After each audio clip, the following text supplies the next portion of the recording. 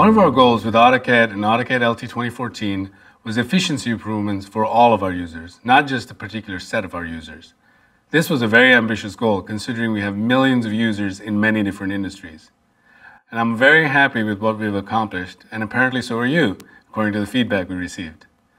This year, we put a sharp focus on the command line, an essential tool that's used by all of our users. Now, every input in the command line features autocorrection, which automatically spell checks user inputs and also offers suggestions from a synonym list. So users never have to see the command not found message. Every time we interpret your intent and compensate for errors, we boost your efficiency. The 2014 software is also groundbreaking in that it automatically learns how to improve your efficiency over time. When users type in the command line, it not only offers a suggested list of commands, but also keeps track of user selections from that list.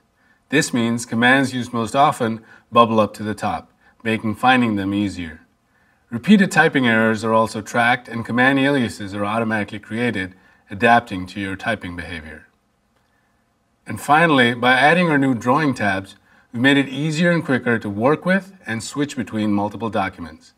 These tabs include thumbnail previews of model and layout views, so users can find and switch to the right document every time. The drawing tabs also keep track of which documents have been saved and which have not.